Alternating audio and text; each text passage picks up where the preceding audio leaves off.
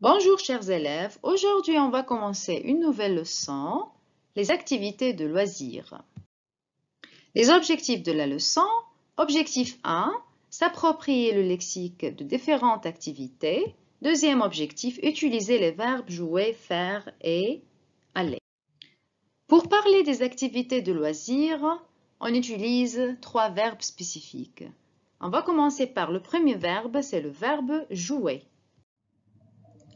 La question qu'on pose ici, c'est « Tu joues à quel sport ?»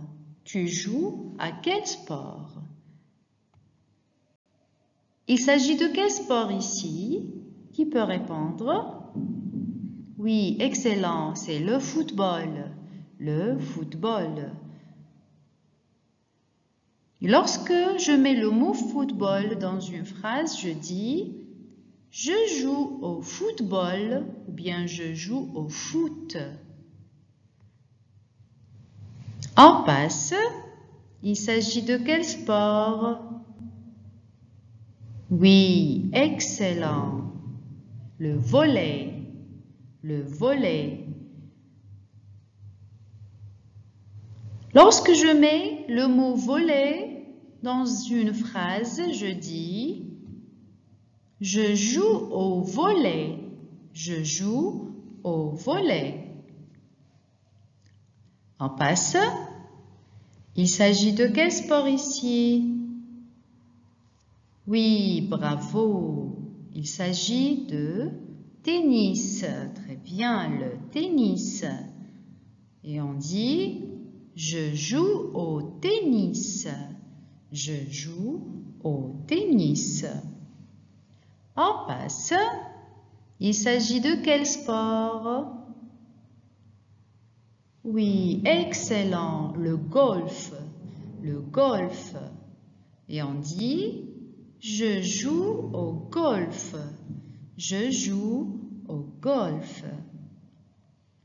Le sport suivant, c'est bravo, le ping-pong. Le ping-pong. On dit excellent, je joue au ping-pong. Je joue au ping-pong. Le sport suivant, il s'agit du bravo, le basket. Le basket. Et on dit je joue au basket. Je joue au basket. On passe maintenant à la conjugaison du verbe jouer. Donc, on va voir comment on conjugue le verbe jouer au présent de l'indicatif. On dit je joue, tu joues, il et elle jouent,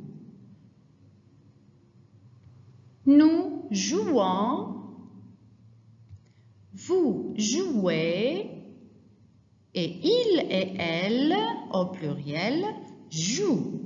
Donc, vous voyez les terminaisons à chaque fois. On va continuer encore avec le verbe jouer. On va faire une petite activité. On va écrire des phrases selon l'exemple. Lorsqu'il s'agit de tennis, on dit « Je joue au tennis ».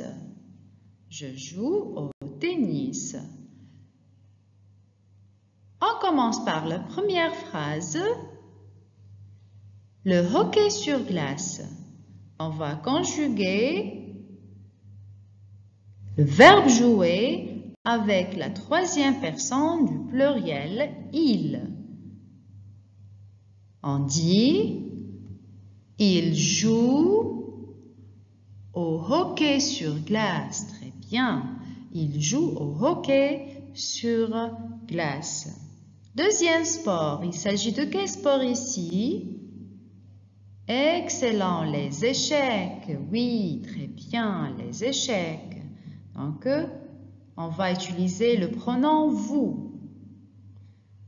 On dit Bravo. Vous jouez aux échecs. Vous jouez aux échecs. Troisième phrase. Il s'agit de quel sport? C'est le rugby. Très bien. Le rugby. Donc on dit avec le pronom personnel tu joues au rugby. Très bien. Tu joues au rugby. Quatrième phrase. Il s'agit de quel sport? C'est le badminton. Très bien, le badminton. Donc, on va utiliser le verbe jouer avec la troisième personne du singulier elle. On dit elle joue au badminton. Excellent. Elle joue au badminton. Dernière phrase, ou bien dernier sport, c'est il s'agit des cartes. Très bien, les cartes. Donc, on va conjuguer le verbe jouer avec le pronom personnel nous. On dit excellent, bravo. On dit nous jouons aux cartes. Nous jouons aux cartes. Très bien.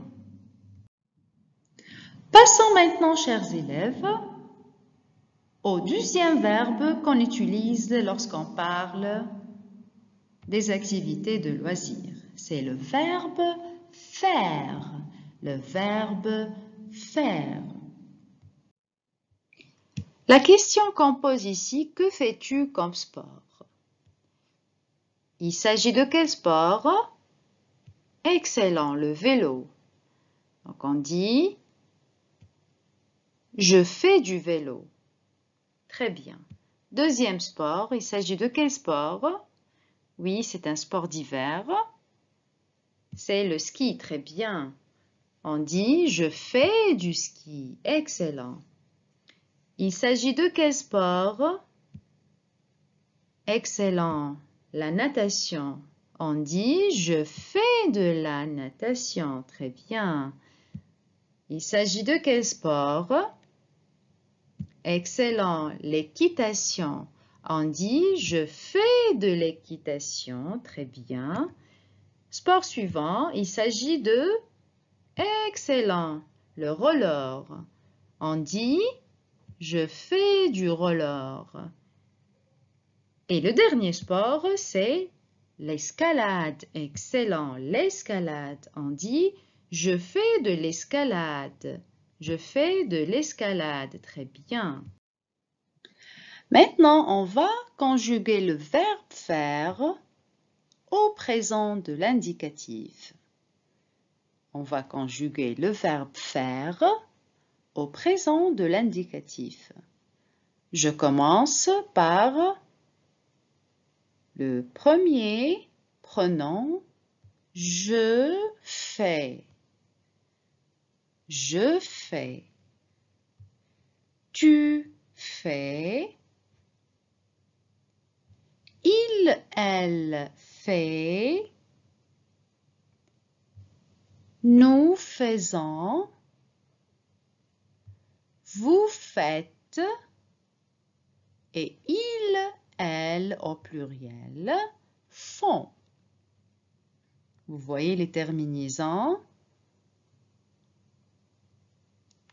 Voilà, c'est comme ça qu'on conjugue le verbe faire au présent de l'indicatif.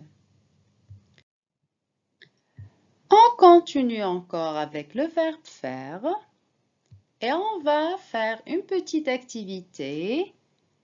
On va écrire des phrases selon l'exemple.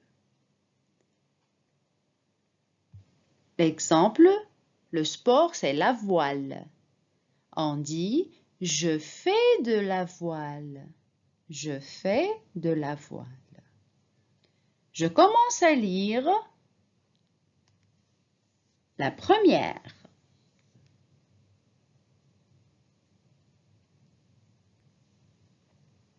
Il s'agit de quel sport? Excellent, c'est l'escrime.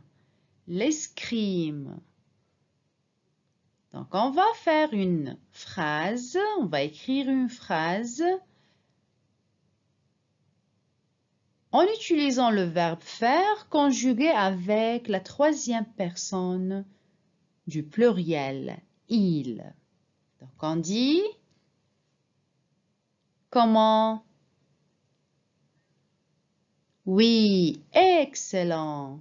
Ils font de l'escrime. Très bien.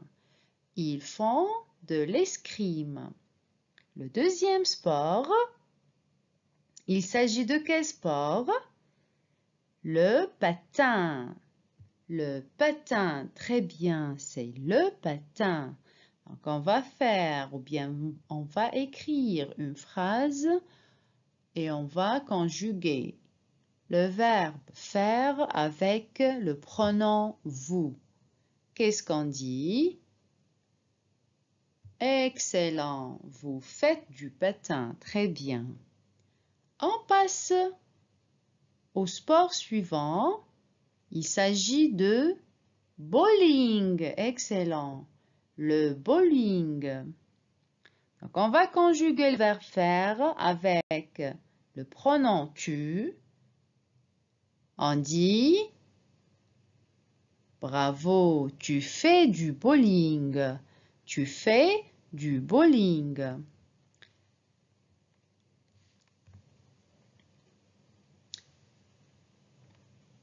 Phrase 4. Il s'agit de quel sport? Oui, le judo. Le judo. Donc, on va conjuguer le verbe faire avec le pronom nous. On dit excellent. Nous faisons du judo. Nous faisons du judo. Et le dernier sport, il s'agit de la natation. De la natation. Et on va conjuguer le verbe faire avec la troisième personne du singulier, il. On dit il fait de la natation. Il fait de la natation.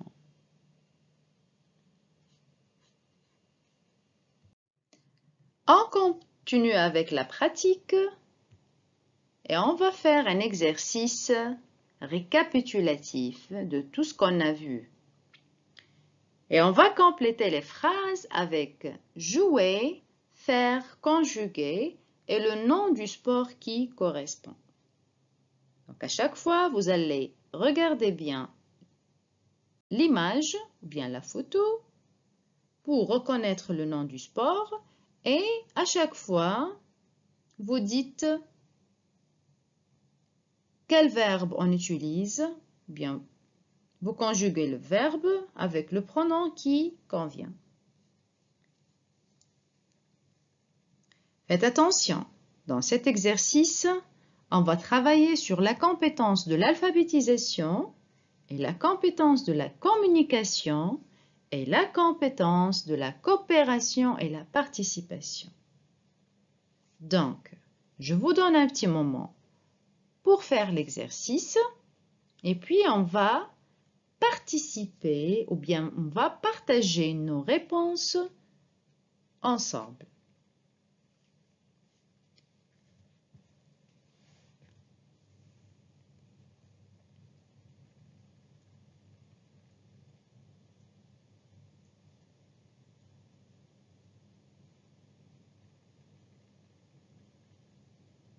Je commence à lire la première phrase. Je, qu'est-ce qu'on utilise ici? Le verbe jouer ou bien le verbe faire? Regardez bien la photo pour que vous...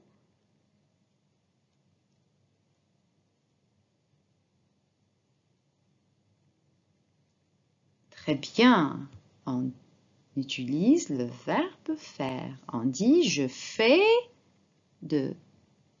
Il s'agit de quel sport? De l'équitation. Très bien. Donc, je fais de l'équitation. Deuxième phrase. Tu. Excellent. Tu fais de la danse. Oui. Également, la danse, c'est une activité qu'on fait. Activité de loisir. Donc, on dit tu fais de la danse. Troisième phrase. Il. On utilise le verbe jouer ou bien le verbe faire ici. Regardez bien la photo. Oui, excellent. On dit il fait de la natation. Très bien. Il fait de la natation. Quatrième phrase. Nous. Regardez la photo. Excellent. Nous faisons du ski. Excellent. Excellent. Nous faisons du ski. Cinquième phrase. Vous faites, oui, bravo. Vous faites du tennis. Excellent. Vous faites du tennis. Très bien. Sixième phrase. Il. Regardez, le sport, c'est le bowling. Très bien. Donc, on dit ils font du bowling. Très bien. Ils font du bowling. Excellent. Septième phrase. Je. Et regardez la photo. Il s'agit de quel sport ici? Du patin. Très bien. Donc, on dit je fais du patin. Je fais du patin. Huitième phrase. Il s'agit de quel sport ici? C'est le volley. Très bien. Et quel verbe on utilise ici? Jouer ou bien faire? Qui peut répondre? Oui, excellent. Dit tu joues au volleyball. Tu joues au volleyball. Neuvième phrase. Il. Et vous voyez la photo, il s'agit du football. Très bien, on dit il joue au football. Il joue au football. Très bien. La phrase 10. Nous. Oui, excellent. Nous jouons au basketball. Nous jouons au basketball. Très bien. On passe à la phrase suivante. Vous. Excellent. Vous faites de la guitare. Très bien. Vous faites de la guitare. Encore. Faire la guitare, c'est une activité de loisir. C'est un extra vocabulaire. La phrase suivante. Il au ping-pong. On utilise quel verbe ici? Excellent. Il joue au ping-pong.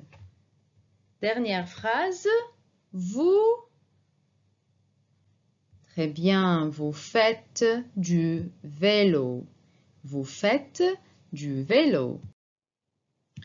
On passe maintenant au troisième verbe qu'on utilise lorsqu'on parle des activités de loisirs. C'est le verbe aller.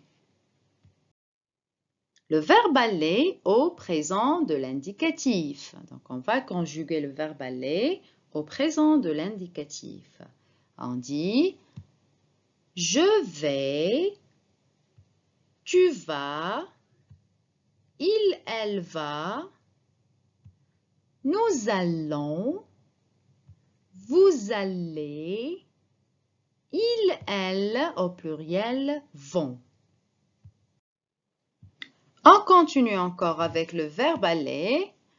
On va faire une petite activité et on va écrire des phrases selon l'exemple. Exemple, le cinéma. Donc je dis, je vais au cinéma.